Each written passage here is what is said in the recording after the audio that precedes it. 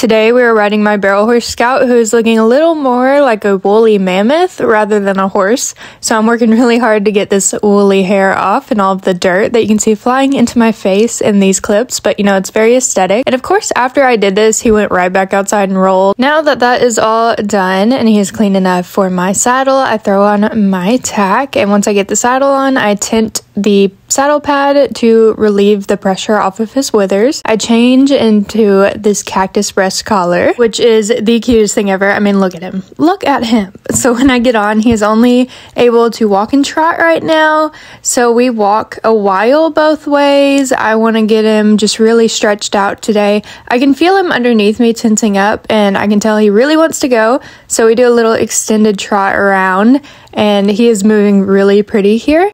Some horses run and distract him, and then we are done. Bye.